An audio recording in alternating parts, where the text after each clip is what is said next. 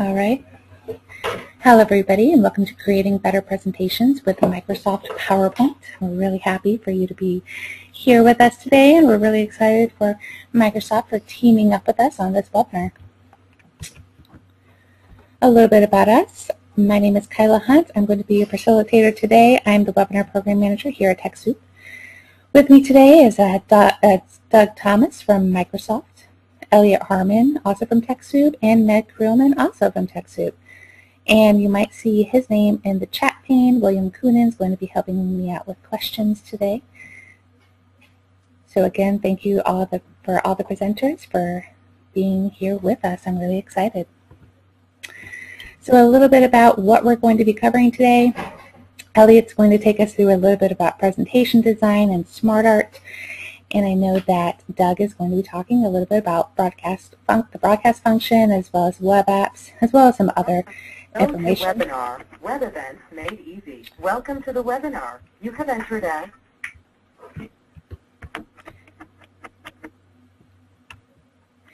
And finally, Meg Creelman is going to be talking with us a little bit about the Microsoft Software Donation Program. Before we get started, I do want to go ahead and ask a few poll questions, just to get a sense of who everybody is. The first question is, how many presentations do you conduct per month? One option is none, one is 1 to 2, one is 2 to 5, one is 5 to 10, and one is over 10. So I'll give you guys a couple of seconds to answer that. I'll give you about 5 more seconds. So 5, 4, 3, 2, 1. And it looks like about 48% of you do 1 to 2 presentations per month. And then about an even amount of people conduct no presentations per month or conduct 2 to 5 presentations per month. Then about 6% of you conduct 5 to 10, and only about 1% of you do over 10 presentations per month. So that's really helpful information for both me and for the presenters today. So I do want to do one other poll, and this is how do you conduct your presentations. And with this, the options are in webinars, in online meetings, so virtual conferencing, at work meetings in person, so face-to-face, and at conferences face-to-face. So I'll give you all a few seconds to answer that.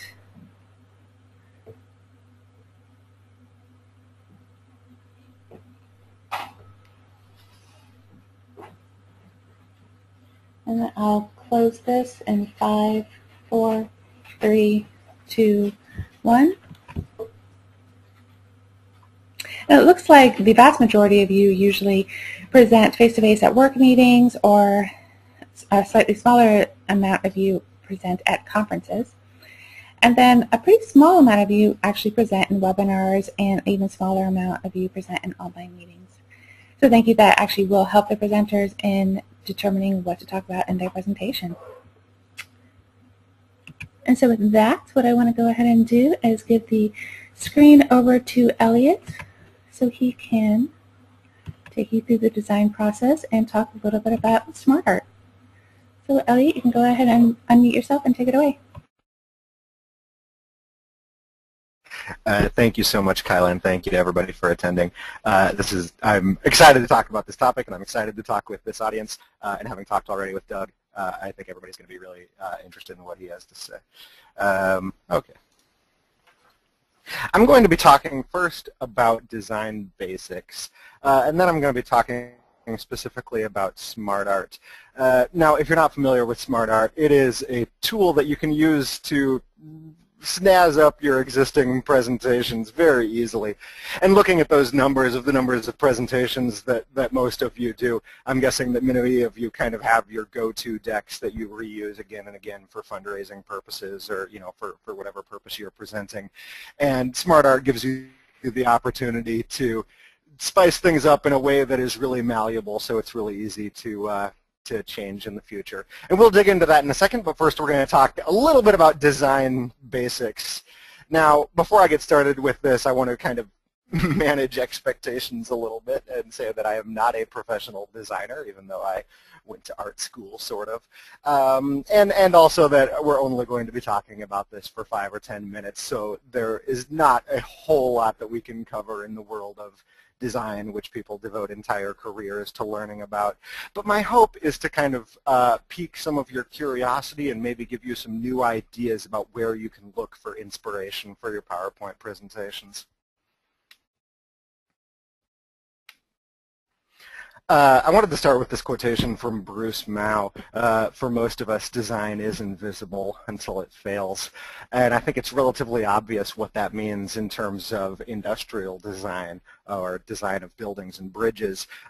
When those sorts of designs fail is sort of the one time that design and architecture become mainstream subjects in the news. When design fails in your PowerPoint presentation, I think most basically that means when the slide deck itself becomes the subject of attention, as opposed to the words that you're sharing with your audience. When it distracts people from what you have to say to them because there's too many words for them to read or because there's something on the slide that looks confusing, then your design has ultimately failed because it's not doing its primary job of underscoring what you have to say to your audience. Now, when thinking of the way in which a lot of people use PowerPoint, I found myself thinking of the television show Frasier and those title cards that show up at the beginning of each scene on the show. These titles are really interesting because they're very short, they're often funny, they're usually sort of cryptic. There is just enough information in them to pique the viewer's curiosity about what's going to happen in that scene. Now imagine that you were sitting down to watch a rerun of Frasier on the CW or wherever they play reruns of Frasier nowadays, and instead of seeing this, you saw a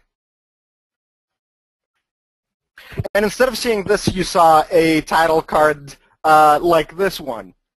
Now, not only would it be impossible to read all of this in the 5 or 10 seconds that you have before the scene starts, but more importantly, even if you were able to read everything on that card, you would no longer be interested in watching the scene because you would have just read what's going to happen. Now, thinking about PowerPoint presentations, I think that so many of them end up kind of looking like this card. It's the same information on the slide that you're sharing verbally, the result being that both messages, both what's on the slide and what you're saying, get diminished. So when you're designing your PowerPoint presentation, try to think about how you can make a slide like this, one that's just enough to pique the listener's curiosity, and not one like this that puts it all on the table so that people ignore what you're actually saying. However, this is not to say that a text-heavy design is always inherently a bad thing. It got me to thinking of Dave Eggers' novel, You Shall Know Our Velocity, which infamously starts right on the front cover and does not take a break for things like the title or the Library of Congress information until the very last page of the book. This is obviously a very text-heavy design, and yet it is also successful at piquing the audience's curiosity. When you see this book on the shelf at the store or at the library, you think, this is not how a book is supposed to behave. What is going on here? And it makes you very curious to explore the book and find out what Eggers is up to. This is the Fibonacci spiral. Most of you probably learned the Fibonacci sequence as children. 1, 1, 2, 3, 5, 8, 13, 21, 34, I think. And when you represent the Fibonacci sequence geometrically, this is what it looks like. It is this successive series of boxes, each building on the previous one. This is a really interesting shape from a design perspective, and it's one that you see a lot in nature. You see it in seashells, you see it in pine cones, and you also see it a lot in design.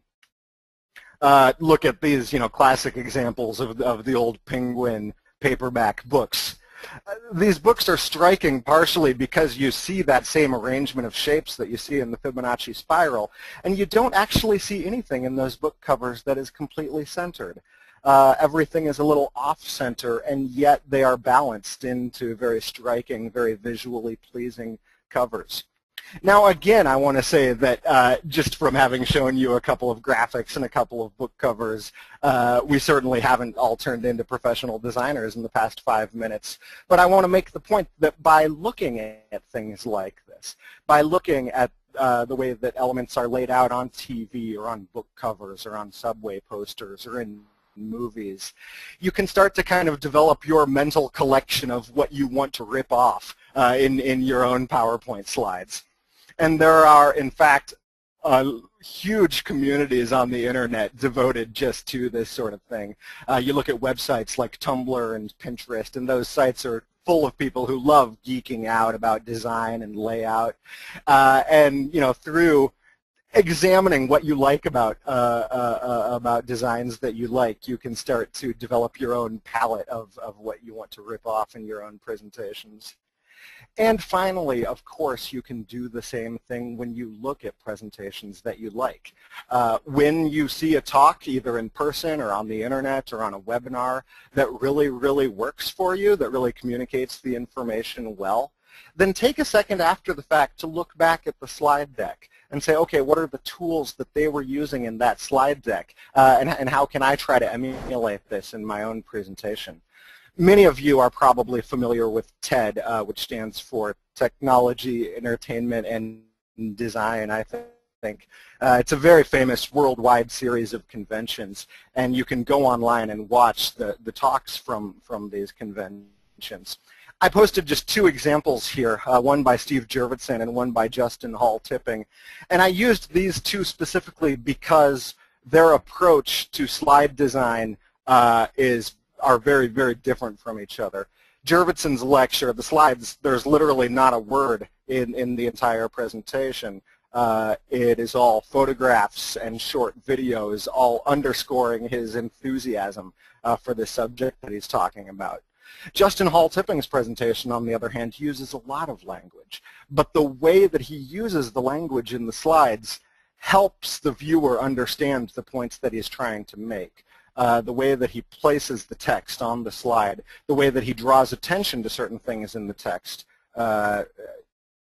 you know, using color, using fonts, all of which underscores what he's trying to say, as opposed to the deluge of text taking attention away from what he's trying to say.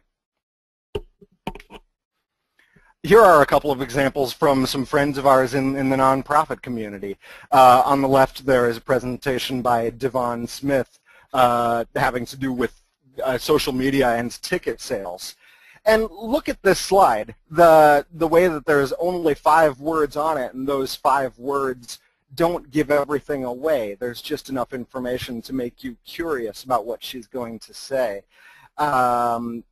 It's similar in that way to the Fraser title card that we talked about earlier. Bobby Newman's presentation you can also go take a look at, having to do with libraries and training. It's a really elegant presentation because it literally just has 7 slides, each one with just 1 or 2 words about that point that she's trying to make with that slide. And it all adds up to something that's very elegant and very visually beautiful, and something that underscores the points that she's trying to make rather than distracting the audience from them. So again, when you see a presentation that you like, look at what was successful about it, and then look back at the slides and see, okay, how were the slides helping what the person was saying? How were they underscoring it rather than taking my attention away from it? Now we're going to slightly shift gears over to talking about SmartArt. Now, if you're not familiar with SmartArt, it is a feature in Microsoft Office that was actually introduced in Office 2007, and it's also available in Office 2010 as well as the Mac versions of both of those products.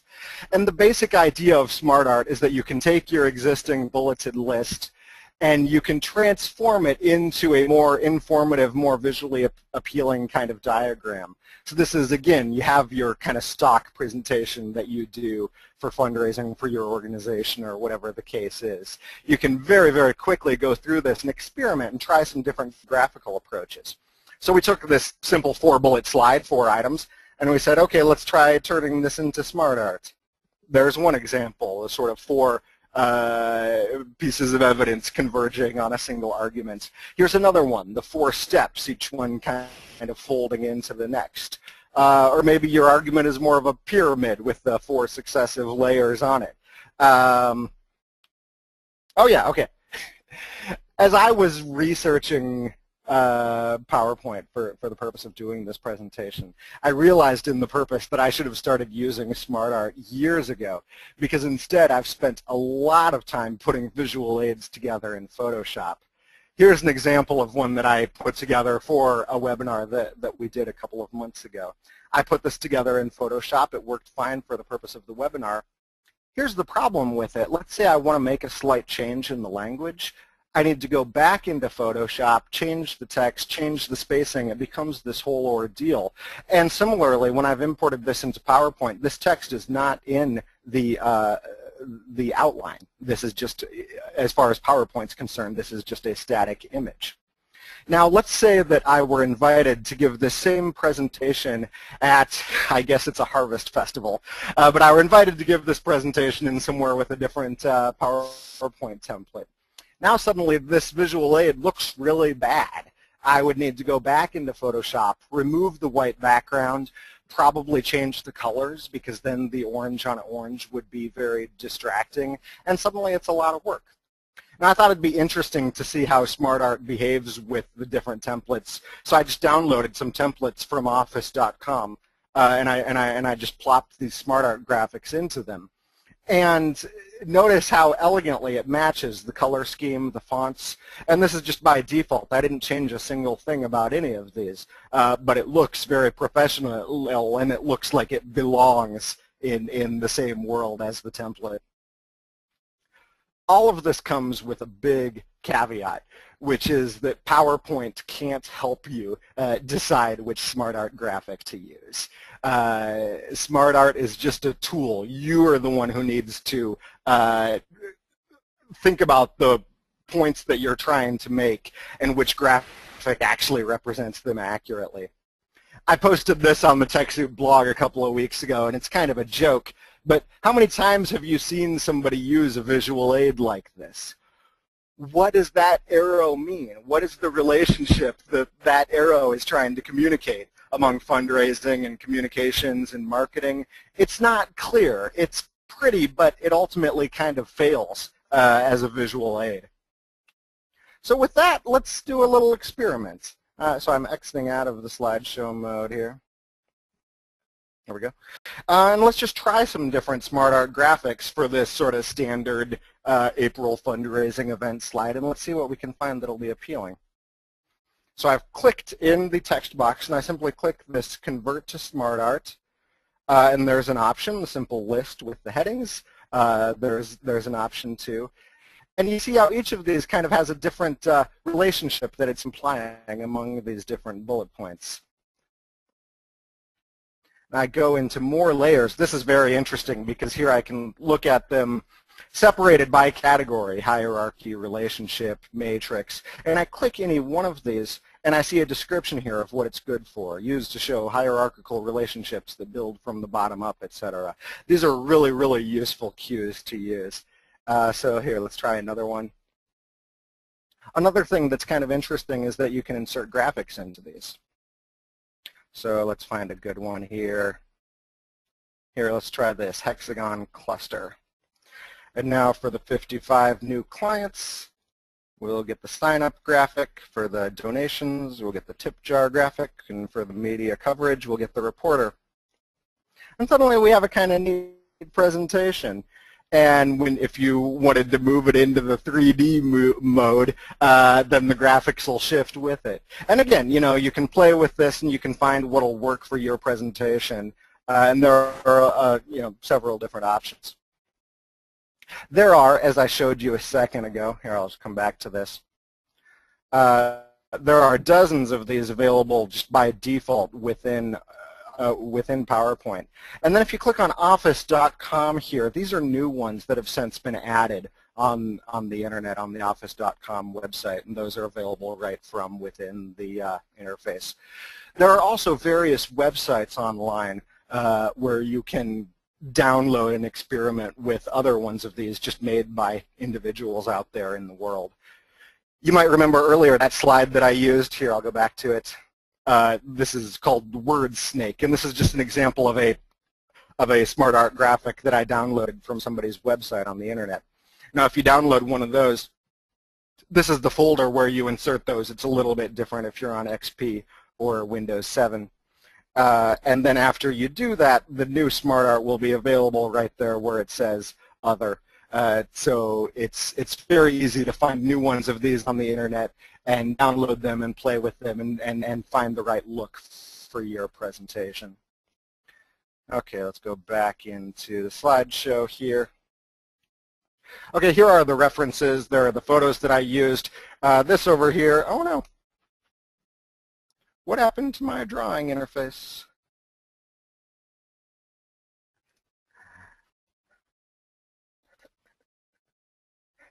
Sorry about that.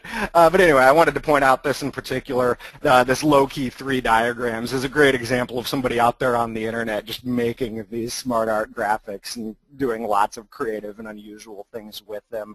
There are those PowerPoint templates that I downloaded if you wanted to play with those. And finally, I wanted to direct your attention to this community profile on the TechSoup blog of the American Indian Resource Center. You can read the post there for yourself, but it's a really neat example of a nonprofit using PowerPoint in an unusual way that you might not necessarily expect. The woman there put together this PowerPoint presentation as sort of a game show for the people she was doing a training program with, and it's an example of a really unusual and creative way to use PowerPoint from the community. So that's actually all I have prepared. Great, thank you, Elliot. And I'm going to go ahead and I was taking a look at the questions that had come in. I know that somebody had asked if there are any free tutorials out there about SmartArt, and I know Doug put in a link to a tutorial, a 20-minute tutorial that's on office.com, so you can go ahead and take a look at that link. And let me take a look at what other questions have come in. Can I just add one thing to this? Yeah, definitely. We can put this in the follow-up information as well. But if you go to the blog post that I put on the TechSoup blog a couple of weeks ago about SmartArt, I linked to various tutorials there, including actually some right from Doug's colleagues on the PowerPoint team. They have a fantastic blog with ideas and templates and lots of interesting things. And there's also, for people who are brave and a little on the techier side, there's also some information about how SmartArt works on the back end if you wanted to create or customize your own. But I will warn you that that's definitely for people on the techier side of the spectrum.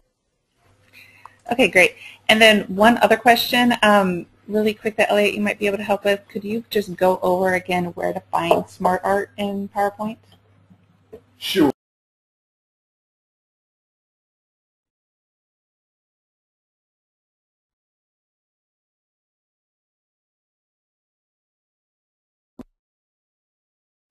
Sorry about that. I had myself muted. Okay, so the way to do this is, now let's say, well here, let's just undo and get back to where we were previously. So here we have just this simple bullet-pointed list, and you can just click in that box, and then if you're on the Home tab in the ribbon, sorry, I forgot what the ribbon was called, you can just click this link here that says Convert to SmartArt, and there you'll be given several options. To see all of them, click on More SmartArt Graphics, and that's where you get this dialog box with all your different options. And again, you click on any of these and you'll see the description over it in the right-hand box there, and then click it and voila. Okay, Great. Thank you, Elliot. And for all the other questions that have come in, we will hold those until the end. And again, if we don't get to any of your questions, we will follow up with you afterwards. But I do want to make sure that Doug has enough time to cover his section. So with that, Doug, I'm going to go ahead and give you control of the screen. And you can go ahead, share your screen, and unmute yourself.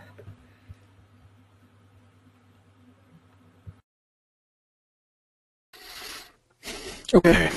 Can you hear me? Yes, I can. Kyla, can you hear me? Yes, I can. Okay, great. Hi, my name's Doug. Thank you. My name's Doug Thomas. I'm a content producer at Office.com, where you can find trainings and articles about things like SmartArt or getting started content. If you're just starting into PowerPoint, you'll find 150,000 free images, hundreds of templates. I work in the help videos and also on the Office blog. Shameless plug there. And kind of continuing what Elliot was talking about is dealing with slides and Word, basically, in some of the design, and then I'm going to show you some of the tools that can help you with that. This is a very bad slide that I've made up, but if you're in corporate America, you have probably seen something like this at some point along the lines. Every single word that the person has said will be on the screen. There's some graphics sometimes to the right-hand side that is that's too hard to see, even if you're in a small conference room, let alone a lecture hall. And what a lot of the stuff that we've been working on is trying to get words off screens. As Elliot talked about, people use pictures and other things like that, but there's also simpler ways to do it. One of the theories that I heard one time and immediately stole from somebody was the fact that think of PowerPoint as your resume. You work really hard on a resume. You want to make sure it's a terrific piece of paper or something online that will help you get into an interview. But once you're in the interview, how many minutes are actually spent on the resume? A minute, maybe two? Because the interview is talking to you and about the job. So think of the PowerPoint the same way. Work really hard, work on your slides, but once you're doing the presentation, that it's really you presenting that is an important part of what's connecting to the audience. Now, this is a little different being online, but if you're in a room with folks, you know, there's a reason why it's not an email. It's a meeting. You're the person presenting. So to get powerful slides really help. And so a couple things to think about. I'm going to throw a couple different theories out there, and some actually counter other theories, but to find something that works for you is just what we're trying to do here with SmartArt or other things like that, some sort of experience that you can show somebody. Seth Godin, who's a terrific entrepreneur, PowerPoint guru, has said something that there should be no more than 6 words on a slide, which I always thought was kind of funny because that's 8 words right there. But what Godin is saying is that you should minimize. You should get the impact. My dad was in advertising for decades, and advertising has changed so much over those decades. But the same thing, some rules like 1 message per advertisement is what you really need. If you get 5 or 6 or 7, no one remembers anything. Here is something clear and crisp, and I can talk about Godin for 5 minutes or 3 minutes or 1 minute, but you get the point from just the simple words on the slide. Another rule is Guy Kawasaki, who's another entrepreneur and a terrific presenter, and he has what's called the 10-20-30 rule. This is a terrific rule, especially if you have a group presentation where you're having folks talk, and it's like, well, you know, how many? What do you want? Do you want slides? How long do I talk for? Here's a great rule to give all of them, and simply the 10-20-30 rule is they can have no more than 10 slides. They can speak for no longer than 20 minutes. And 30-point font size at a minimum on the slides. Now this slide is 32-point font size, which is the default in PowerPoint. And as you can see, it doesn't allow a lot of words on the screen. You're talking about maybe 300 words for your entire presentation, which for a lot of people is kind of scary to think about. So how can you get those words on the screen, or how can you get those words that you might need or notes that you need? And that's where something comes in called Presenter's View in PowerPoint.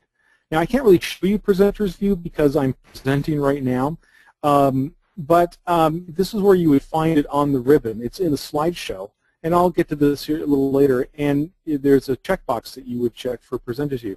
Now, Presenter View is really tough because you can't do it right now on your computer. You have to be connected to another monitor or in the conference room.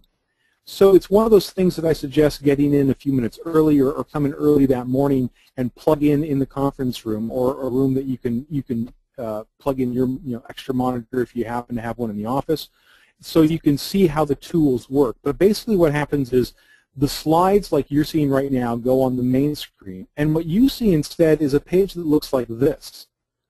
So just to kind of go over really quickly what's here, the left-hand side is the slides, everyone else sees them.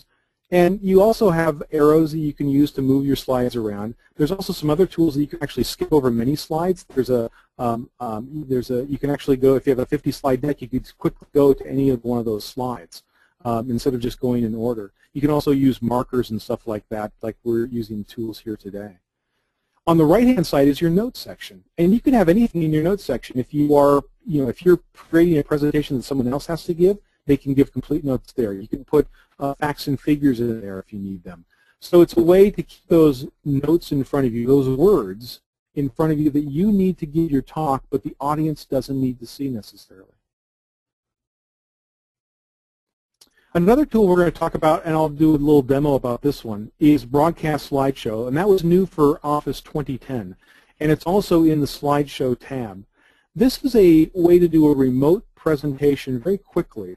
In fact, instead of just looking at this slide, let's get out of here and go to it.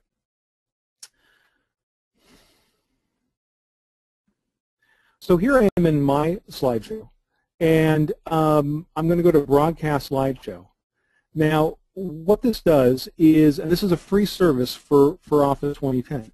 The great thing about it is I need to have PowerPoint 2010, though any of you, this is going to broadcast on the web, so all you would have to be is connected to an updated browser, IE, Firefox, Chrome, doesn't matter, and connected to the internet.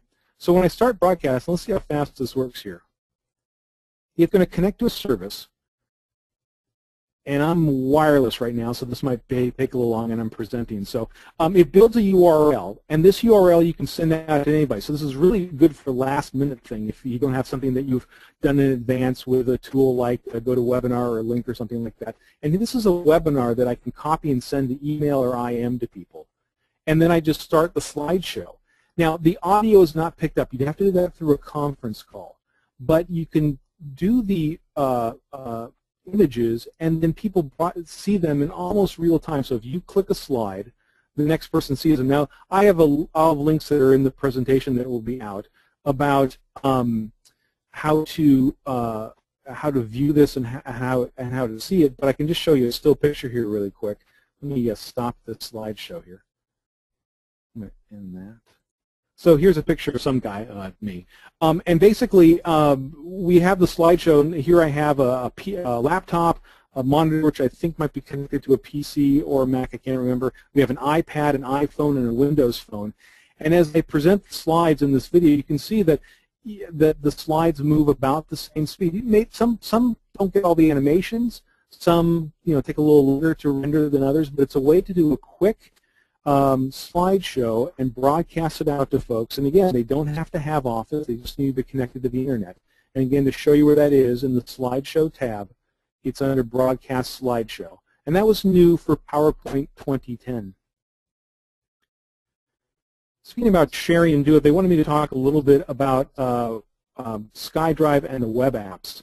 And this is kind of shifting gears away from presentations into more storage and how you can use the internet.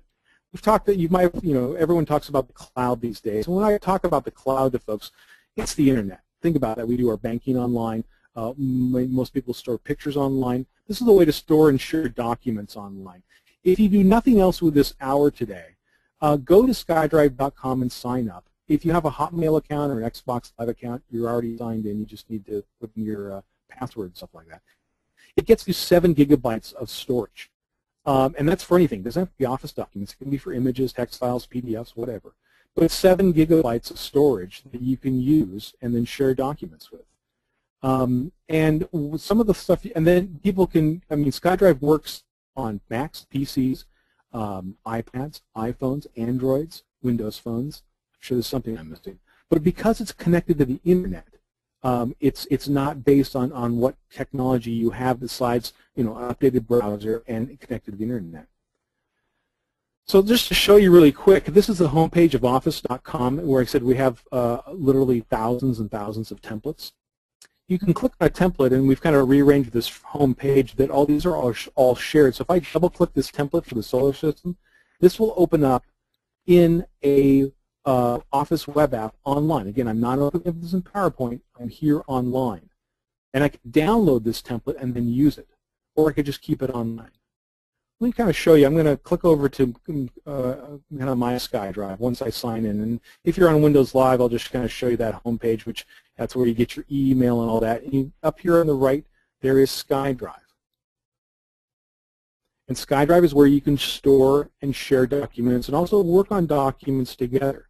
This will look like a Windows Explorer pane with folders and documents. You can create documents here for Word, Excel, PowerPoint, and OneNote. And again, these are all online. You don't have to have Office.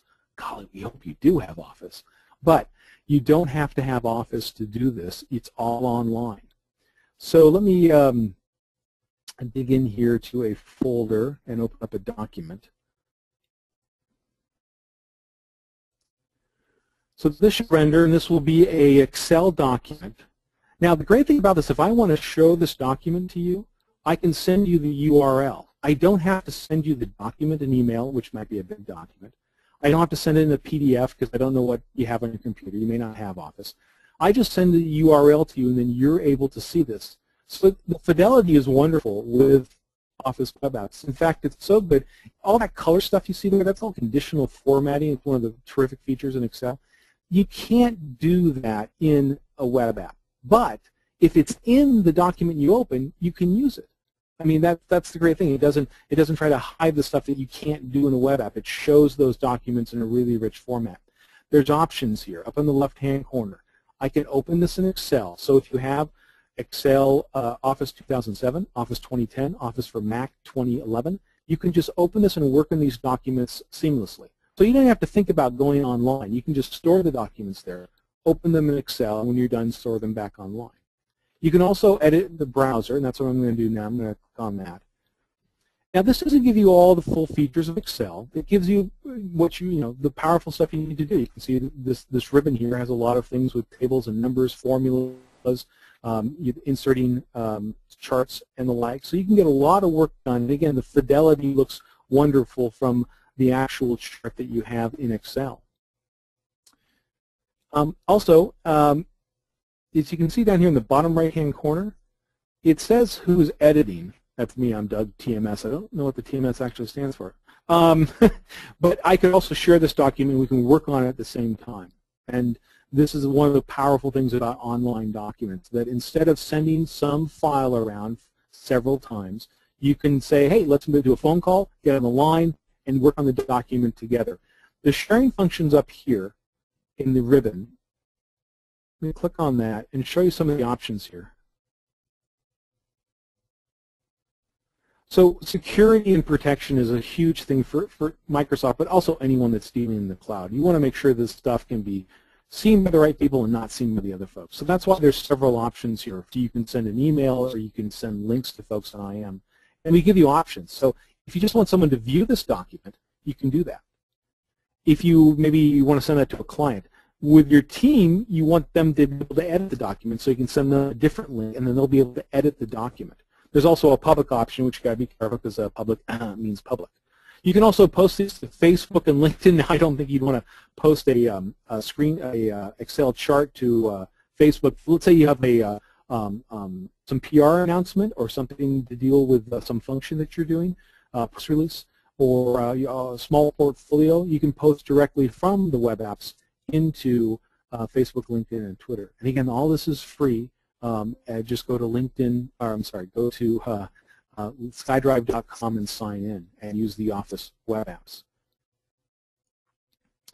And then one other thing that I don't have time for, but I'll just let you know. Another part of sharing is you can actually embed your Excel charts or PowerPoint presentations in a blog. This is terrific because, if someone wants a presentation, you can send it out to them, and, that's a lot of files and all that. This way they can view the files in your blog. Let's say if you have a library and you have a blog that has a presentation, you could do that. But that way, what I like about it is, you know, when you send out a slide deck, someone could easily take your slide like that, right? They copy and paste it and reformat, and they've taken your work. If it's embedded in a blog, they can't do that. They have to cheat the old-fashioned way, which I used to do as a child, which I have to write down something. So it's a little more protection. It's not a lot, but it's a little more than just the simple cut and paste that people have to do. So it kind of protects some of your work a little better. So that's part of here, and that's an embedding too. We'll have links in the stuff that we send out from this webinar that has that. You can find this information at office.com. And let me see, just go back into SkyDrive one more time here and wrap. And again, it's free, 7 gigabytes of storage. If you want to do that, it's just a terrific way to do things. In fact, for the PowerPoint, again, it's Word, Excel, PowerPoint, and OneNote. You can even start a slideshow and present right from a web app online. You don't need to even have a PowerPoint to present in PowerPoint. Just a little plug, I do also Office 15-minute webinars on Tuesdays, and you can go to office.com and learn about that. The short URL's there, and we do 15-minute webinars every Tuesday on a variety of subjects on Office. Thank you. Okay, awesome. Thank you, Doug. I really appreciate that. So I do want to go ahead and tackle some questions. I think I'm just going to leave the control with you, Doug, in case that you want to show some examples for some of the answers. We did have a couple of questions about with the Windows Live ID that you mentioned that you need to be logged in to use the broadcast feature. First of all, somebody was just wondering about it in general, and then somebody else was wondering if you needed to have a Windows Live ID to view a broadcast PowerPoint as well.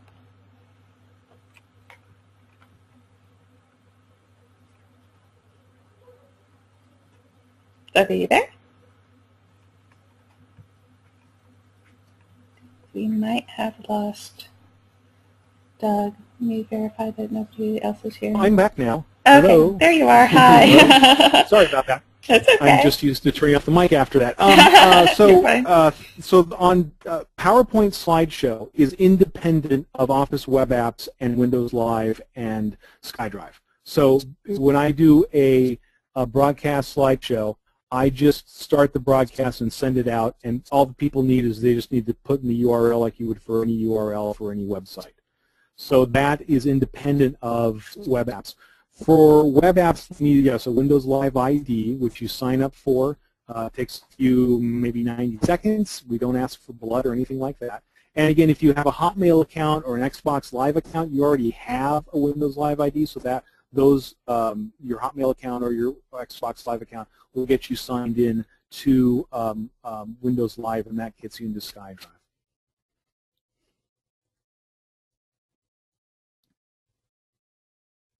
Okay, great. Thank you. And then we also had a question asking if you could print documents from SkyDrive. You would have to download and then print. Okay. And I'm going to double check that because, I mean, one of the cool things about online features is they just update. There's been several, there's updates. I remember, I think this year I've seen at least 2 or 3 things. There was a major change in December which made let me see, go back to it, that made your home page, this page here, there's lots of options now that weren't there before. As you can see, if I right-click, I get all these different areas. So let's see, I don't want to create, I want to open here. Hang on.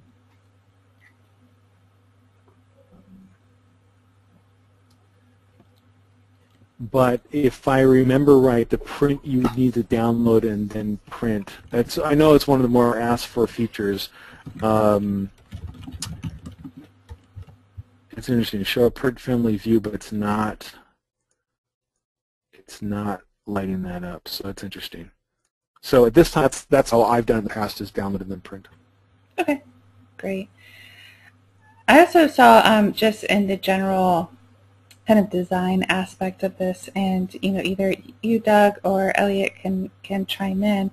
They're asking what the recommended font size for a presentation, specifically in a webinar, would be. Sure. Just in my experience, I think it needs to be at least like 32 so you can actually read it. That's what I just did in the slide deck there, and I can do that. By the way, it looks sort of like from Word you can print a document. So again, that's the cool thing about web apps. Was when I looked this up a few months ago, you couldn't. Now you can. So that option is there. Yeah, 30. Let me just open up the presentation here really quick. There's 32-point font, which is the default in PowerPoint. Bigger is always better, and you know, clear slides. I mean, if you go with fewer words, you could go with a bigger font size. And then, as Elliot showed, the SmartArt does a really nice job in kind of automatically formatting the words for the shapes, and it gives you a nice, crisp, clean design. So, again, you're trying to be effective. That you don't want small stuff. And again, the difference between working on a computer that's 18 inches in front of your face versus a room where it's 6 feet away or an auditorium feet away is amazingly different. So even though you design great-looking slides, even on some of the stuff with the SmartArt, if you're using a SmartArt that has several of those 5 or 6 or 7 things, parts, that's not going to show well in a big room, that's for sure. Okay, great, thank you. And then we also had a question on the presentation view. Do you enter your presentation notes while creating the PowerPoint presentation? And they wanted to know again how to enter those notes. Can I augment the notes while I'm presenting? Was that the question? It was asking when you would enter those notes. So sure. Actually, let me do this then. And I forgot to show that. See? So here I am in just a regular PowerPoint view when I'm creating my slides. And this area down here, let me get a blank slide here. There. You often see this a lot. This panel here at the bottom is actually the notes section. It's on default, and most of the time all we see there is say something that says click to add notes. So that's where you can add notes. And as you see here, I've put in, here's a table of figures if I needed to talk about it. Here's just some talking points, or if you wanted to put in a full, you know, if you had to put paragraphs and paragraphs of something. And this is what I tell people if they have to, what I say, hand in their homework. You know, I have to do a PowerPoint deck. I have to hand it in.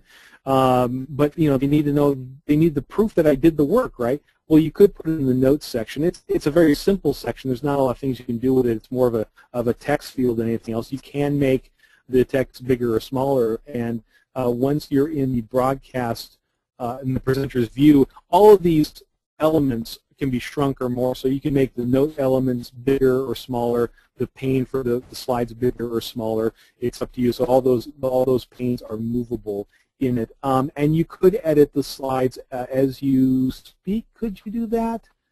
I don't think so, because this gives you control of the deck with these tools where the arrows are here in the red pen. You have tools that you can use, turning the screen on and off from here, using markers and highlighters to point out certain things on the slides. Great, and we did have a couple of questions on where to find that marker. Sure. The marker, again, you have to be in presenter view, and to be in presenter view, you have to be connected to a secondary monitor. So if people are trying to do it right now at their desk, that's not going to work, because they will say, hey, wait a minute, I'm looking for a second monitor.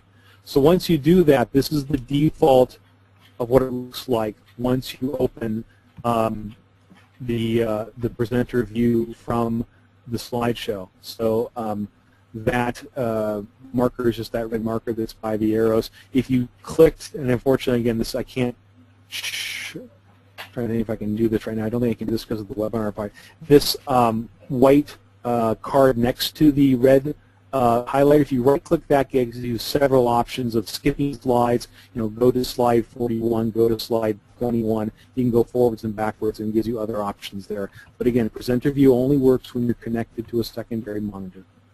Okay, great, thank you. And we did have a couple of other questions about SmartArt. So either Elliot or Doug could probably answer either of these. The first is there any way to add SmartArt to PowerPoint 2003? No. Okay. And then the other question is, can I use SmartArt to create posters for my library? Sure. I can't think of a reason why you... Yeah. I mean, again, it's just a PowerPoint slide. And I should also say that SmartArt is available in Word also. As soon as I said that, I want to make sure that's true. I'm pretty sure it is. So it's in the available programs. It was one of the things they did for the suite in 2007. So you certainly could do it, and it's a nice, clean way of doing some interesting designs. And what I like about it, when Elliot showed you the gallery of all the different types, and you just kind of scan over and you see what it looks like. So even if you don't have an idea, again, it's a great idea generator of how to use space for the things that you're working on to either put a slide or a poster. Okay, great. And then I do want to make sure, because we do have our presenter, Meg, who's going to talk a little bit about the Microsoft Software Donation Program, but I do want to ask at least one more question before we get to that. And this is, and I think both Elliot and Doug could probably chime into this, it's how can I make a slide presentation that is, one, interesting for the audience, and two, at the same time, helps guide the facilitator through their presentation, almost like a script. And this person is referring to a classroom situation for teaching communication skills to couples. Earlier during my presentation, I accidentally showed how bad I am at that because I skipped to the next slide because I couldn't remember what I was supposed to talk about next. Ideally, the ideal would be to either use the note features that Doug was demonstrating, or literally a paper script to remind yourself of the things to talk about. Again, thinking about using the slides themselves as advertisements for the talk as opposed to transcripts for the talk. That's my suggestion.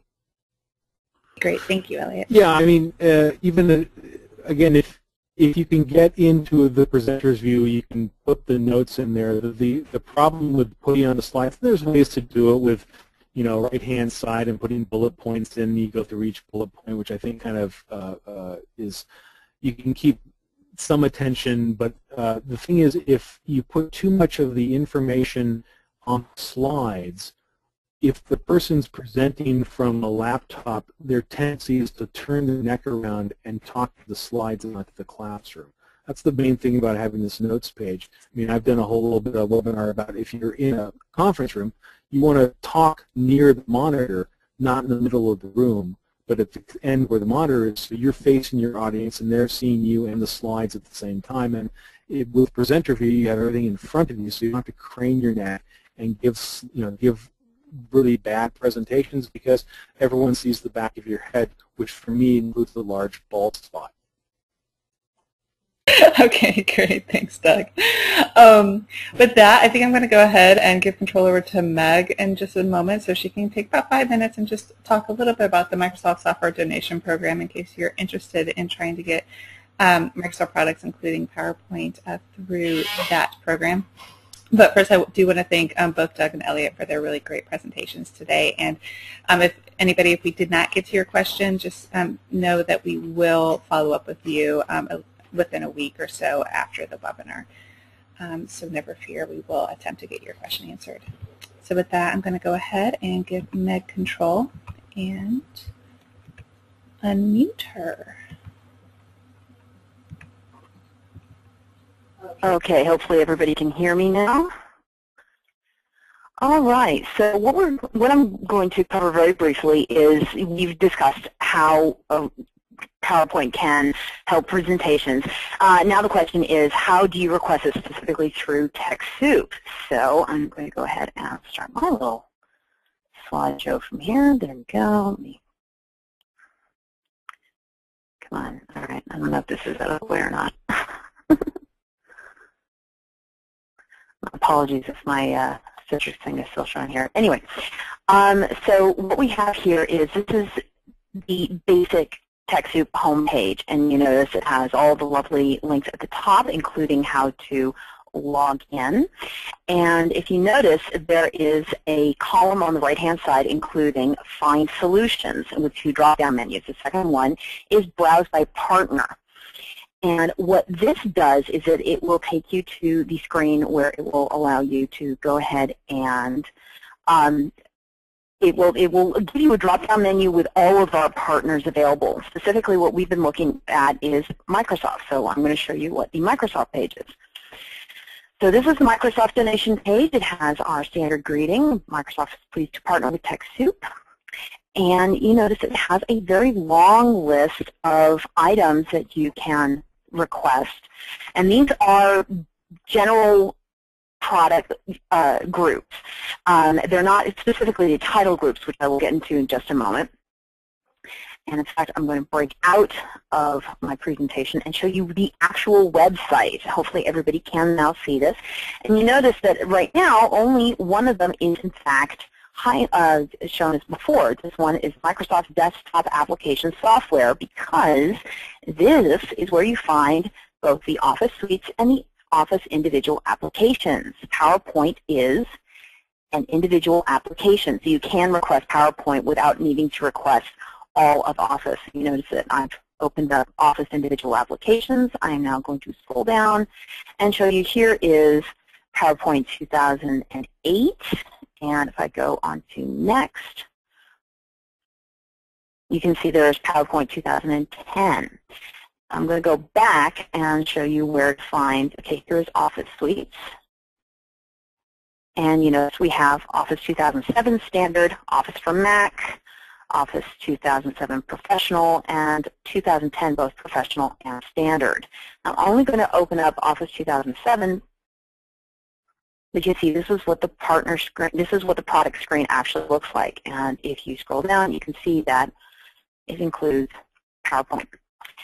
So now going back to our PowerPoint presentation here. Okay, so you now know at least a little bit about how to navigate through. Now, the delivery for the software, when you request Microsoft, you will add the item to the cart. I don't have a screen here with the cart, but you add it to the cart, and at that point, it will allow you the option to request DVD if, on the product page, it specifies that that is available by the format. And in some cases, that is the only way that you will receive the item. You will not be able to download the software. And this is not the licenses, it's the actual software. But on items like Office Professional Plus 2010, and this includes Office Standard and both of the versions of 2007 and the version for Mac, the DVD-ROM is available by request, and you must select that during the checkout process, which hopefully everyone is currently familiar.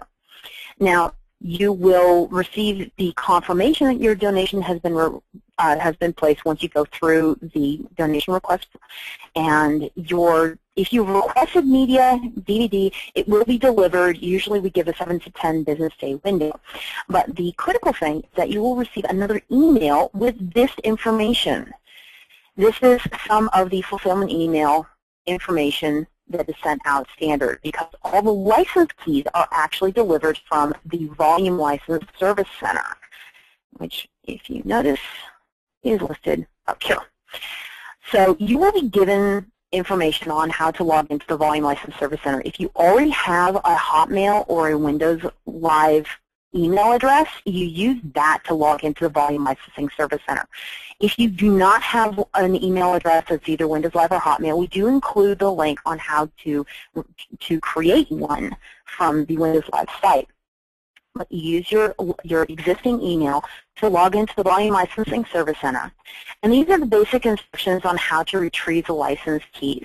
Again, this slide will be available, and this information is also included in the fulfillment email that is sent with every Microsoft request.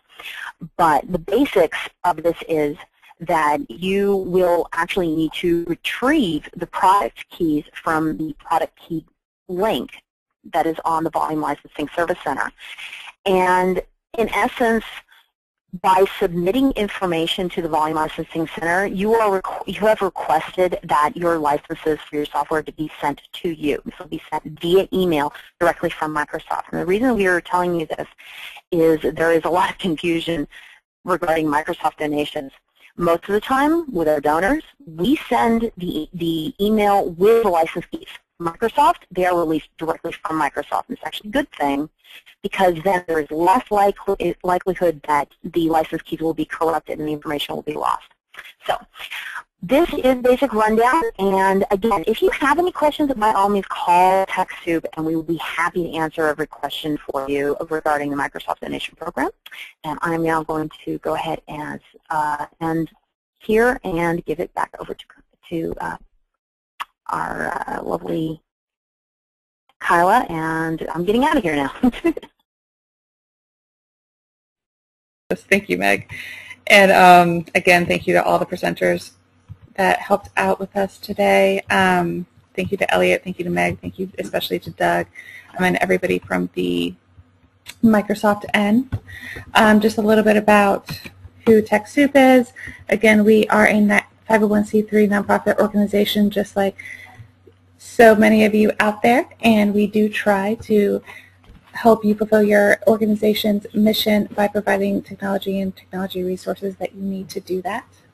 And again, thank you all for being here with us today. Thank you to Microsoft, and thank you to everybody on my end. If you want to find out more about TechSoup, you can go to our website, TechSoup.org, check out our Learning Center articles, check out our blog.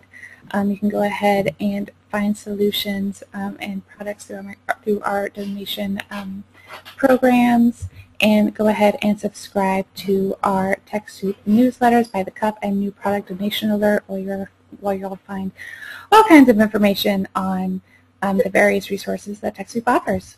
So again, thank you everybody, and thank you to our webinar sponsor, Citrix Online, who does provide this GoToWebinar account for us. And again, I hope everybody has a wonderful day. We will be sending out a recap of this webinar along with any resources, a recording of the webinar, etc., within at least a week of the presentation. So thank you everybody. I hope you have a great day. And if you could take just a couple of minutes to go ahead and fill out our survey that should pop up after you exit the webinar. This does help us to improve and to create additions to our future webinar holdings. Have a great day, everybody.